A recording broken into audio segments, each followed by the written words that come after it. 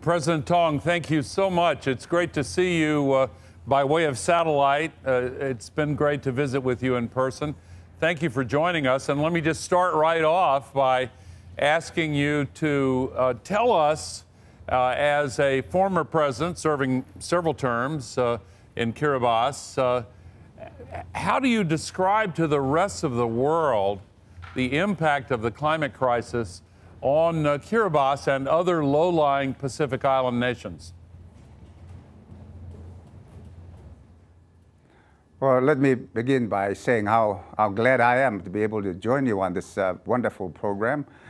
And of course, climate change has been an issue with which I've been involved, not so much out of choice, but because it has become necessary. Kiribati is one of the countries I've just been listening to the president of the Marshall Islands talking, and she, of course, really explains exactly the same situation that we face in Kiribati. Being very low-lying, we are very much subject to any change in weather. And so the problem we have experienced over the years has been the inundation, the erosion. Without building seawalls, a lot of buildings will be gone. And so that has been the preoccupation in many, many families, many communities. And there is a village that I know that has actually been, it's no longer there. It has been relocated. And so this being suggestions that climate change was speculative, I can assure you it is by no means speculative as far as we're concerned. It has touched the lives of people, and it continues to do so. Every time we have a spring tide, every time we have a king tide, people are running around trying to shore up their defenses so that their homes will not be affected. And of course, once they go, people begin to believe that it is no longer a problem, not realizing that what is coming is actually going to be a lot worse. And so food crops have been destroyed. We are also witnessing changes in the weather pattern, and I believe that may be the more immediate danger that will face our communities. Not so much the rise in sea level, but the change in the weather pattern, the greater intensity, and cyclones not acting according to pattern. We had in 2015 Cyclone Pam, which went north, and of course it flooded all of the islands of Tuvalu. It flooded our southern islands, damaged homes, and really we're beginning to see a change from what we might have thought was business as usual. So even though people think about Kiribati as being primarily threatened by the rising seas, you are telling us that you have an even more immediate threat with the change in precipitation patterns, rising temperatures, the disruption of agriculture. Is this having an effect in your capital city of Tarawa?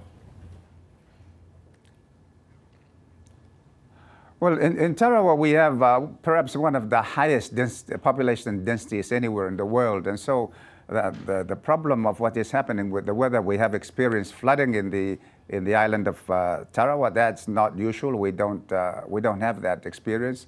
But as I said, we don't see the sea level rise.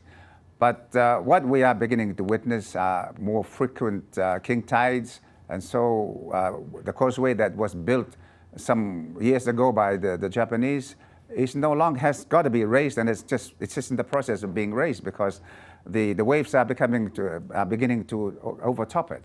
And so there is that ongoing.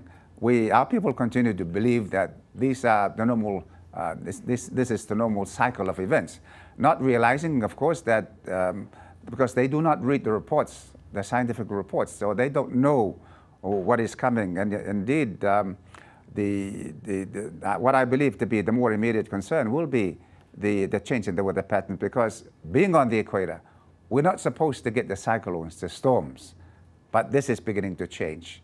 And so I see that because if we do have a storm, then the islands are not structured to withstand the storms. I know that in Tuvalu during Cyclone Pam, there was a small island that was there before the storm, but by the time the storm was over, it's gone, it's no longer there. And wow. So that is what I see happening in the future. Now, when you were president, I remember this vividly, You actually passed legislation and negotiated the purchase of land in another country as a place of refuge for families and communities in Kiribati who would have to move. And you worked out an arrangement with the nation of Fiji. But there must be a terrible emotional impact on people who leave their ancestral and spiritual home for so many generations. Tell us what that experience has been like. Well, let me say that the purchase of the land was done for many reasons. And of course, you have outlined some of the reasons. But one of the reasons that I did that was actually to make a very loud statement to the international community that this is coming.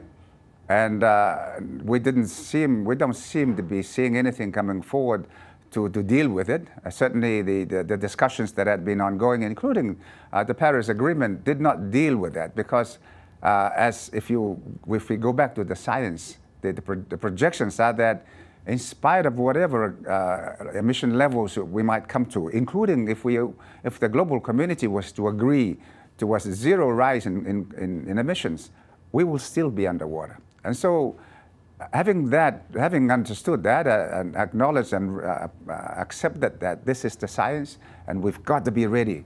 And so this is the reason we went ahead to purchase the land. We had to put it through Parliament. There was questions about it. Of course, there is always the question that are we now actually talking about leaving our homelands?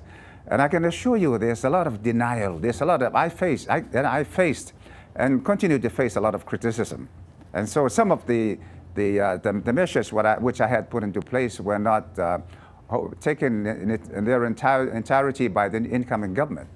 And so the reality is nobody likes to come to acknowledge the reality, the very brutal reality that we may lose our homes. Nobody wants to think about that. And one of the biggest problems that I had to face was actually planning for the time when this would happen. And so that was like a safety net if nothing else happens, because nobody wants to leave their homeland. I mean, it's an emotional issue, deeply emotional issue. Nobody likes to do that. And I think when I say this, there is objection to it because people don't like to be seen to be giving up and to be seen to be leaving what has been there, all of there, as far as they know. So yes, it's not an easy issue, and it's a very difficult issue, including when the Fijians realized that with bought land, the issue was actually raised in Parliament. Why is the Kiribati government buying land? And but to their credit, the Fijians have since stepped forward, and said Fiji would welcome the people from Kiribati and Tuvalu if ever they should need to migrate due to the sea level rise and climate change. Yeah, the Fijians are a wonderful people, and President Bainimarama has been an eloquent advocate for solving the climate crisis. And I think it's important for people in low-lying regions of wealthy developed countries, like the United States, for example, to listen carefully to what you are saying and what President Heine was saying, because there are large sections of Miami, Florida, Norfolk, Virginia, Galveston, Texas, just to pick a few examples, Annapolis, Maryland, where already the king tides, the highest high tides, are covering many streets. And this is another form of exactly the threat that you're dealing with. And I thank you for your eloquent discussion of the difficult choice you have to make between relocation and adaptation. And you have given a new dimension to the word denial, seeing it through the eyes of people who are facing this existential threat. Before we close, just tell us what you want the rest of the world to do. Well, for one thing, I would hope that they can undo what they have done. It's not an easy path, but dealing with climate change has always been the greatest moral challenge. Yeah. That has been my definition of what climate change is. It's the greatest moral challenge facing humanity because it's not an economic argument, and I've always rejected that it should be an economic argument.